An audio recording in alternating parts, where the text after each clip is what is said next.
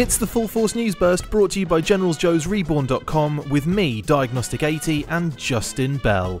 Hello, an animated Transformers movie to be directed by the guy who did Toy Story 4? You had me at hello.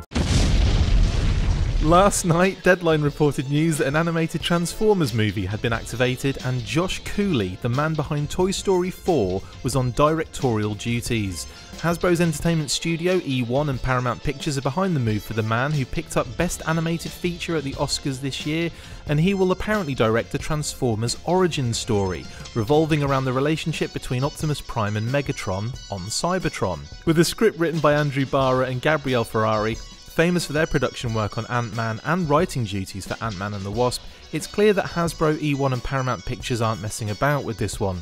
The feature will be totally separate from the live-action film series and the most recent Bumblebee continuity, and as studios come to terms with the current pandemic, it's clear that an animated movie is far easier to produce whilst adhering to the strict social distancing guidelines.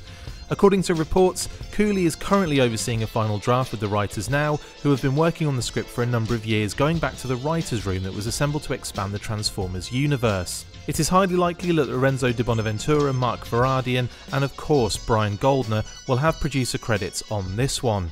Justin, excited to see something like this for the Transformers franchise? I am. I think it's a really cool idea. I mean, the obvious confusion will come between, we've got the Bayverse, the Bumblebeeverse, we've got this Netflix series, and now we've got this thing. So, and it doesn't seem to be any real connective tissue between any of them. But I think it's a really cool idea, and they certainly have some good folks working on it behind the scenes. Yeah. I mean, we are nowhere near seeing any visuals for this yet, of course, but do you expect, how do you expect this one to look?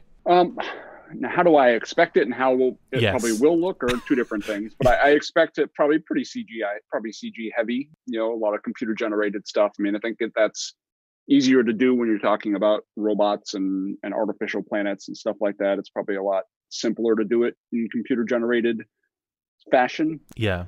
Do you expect, do you think it's going to look that kind of, because I'm not a massive fan of like the most recent kind of, like even the Netflix series that's coming out soon, that's going to be along the same lines as that kind of clunky, very like cumbersome CGI. Do you think do you think it's going to look like that, or do you think they're going to go more, but with it being like a theatrical release, do you think it would be more, kind of more like beautiful animation, should we say? Yeah, I think this seems, at least on the surface, to be a little bit more high budget and a little bit more resources behind it. So I'm hoping they'll be able to do some really interesting things with it.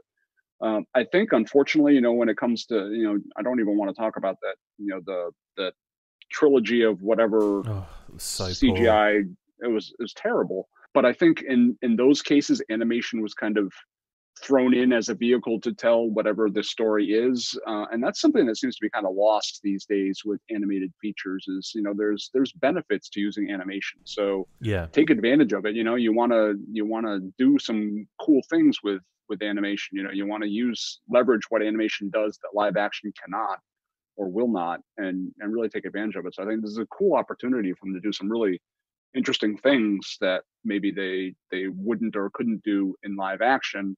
So yeah, I'm hoping they can make it look a lot more polished, a lot more, especially if they are kind of putting it together for a potential theatrical release. It's got to stand out in the crowd. It can't have this Netflix style, thudding, clunky, slow, progressive CG animation. That's just not going to fly in a movie theater. So that gives me hope that they'll do something a lot cooler with it. I'm not trying not to get my hopes up too much for cell animation. I think the time of cell animation is probably passed us by.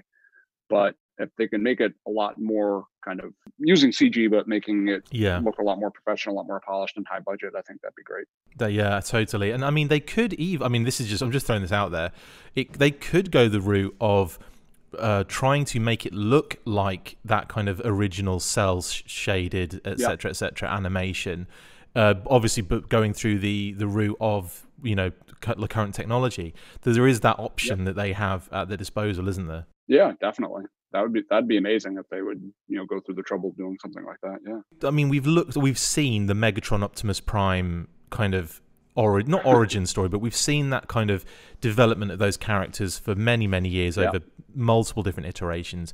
What do you want to see explored in this particular story? What are you looking forward to in an origin story with these two characters? Yeah, it's a good question. I mean, Transformers has gone out of its way kind of as a brand to, in years past to kind of say, okay, now this is our universe now, and we're sticking to this. And I remember it was some big, huge story back with the War of Cybertron video game that everything was going to connect back to that. And that was the story, the mythology.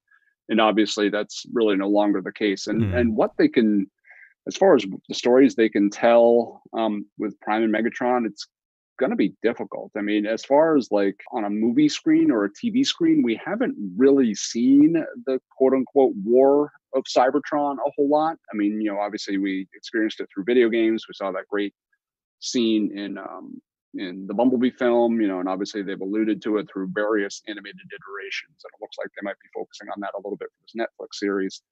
But I mean, it'd be kind of cool to see, some stuff leading up to that. There's a lot of difference of opinions, kind of how that story ramps up and how we get to the point where the Autobots and Decepticons are actually at war.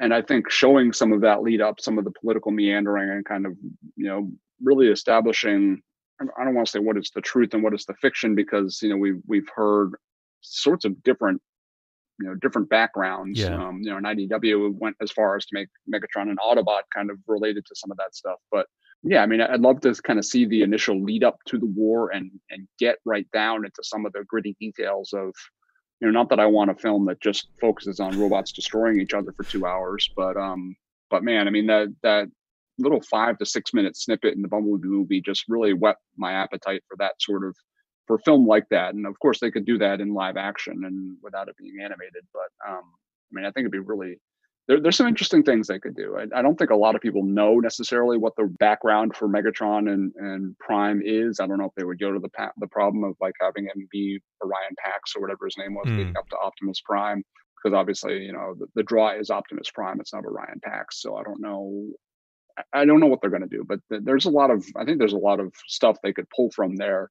A lot of stuff that the IDW comics covered that maybe moviegoers and cartoon watchers aren't familiar with, that they could pull from. It could be pretty interesting. I could see them delving into the already deep history of this brand to kind of, show them prior to them becoming the characters they are like today. Like Megatron being on like the kind of Gladiator kind of style, or maybe even, him in All Hail Megatron, where he was kind of like, in the pits, in the mines and all that kind of stuff. So exactly, it would be interesting to see that. Personally, from my point of view, I want to see that. I want to see that kind of development through the film, but then also I want to see like some sort of huge battle at the end between, maybe the start of the war or something would be amazing, wouldn't it? Yeah, a cool way to kind of to end things would be some massive battle on Cybertron, and not necessarily the Autobots escaping Cybertron to head to Earth, but just kind of the initial start of the big major conflicts would be cool. And it's going to be interesting to see kind of how they approach it, because I know there's some questions about, who was the good guy and who was the bad guy kind of leading up to the actual war. Because a lot of people think, there was some question about whether or not the Decepticons, were more noble than we're led to believe, and were just kind of fighting for their own rights and freedoms or whatever. But, we'll kind of see what they do. It could be interesting. Absolutely. Justin, thanks for jumping on, mate, and chatting about this very interesting prequel Transformers movie news. Absolutely. Anytime. That's it for this instalment of the Full Force News Burst. Thank you to my awesome co-host, Justin Bell. See you next time, and as always, I can't think of anything that roll out. Done. Make sure you get involved with the discussion by liking, sharing and commenting on these videos, and as always you can keep up with the show after listening by following on Twitter @TheFullForce, liking the Facebook page facebook.com/TheFullForce, and if you would like to contact the show you can message us on either of those platforms with feedback or questions. We have also started a Patreon page, so if you want to see your name up in lights on these videos or enjoy exclusive bonus content, then check out patreon.com/TheFullForce podcast, or click the link on any of the posts this podcast appears in. Full Force.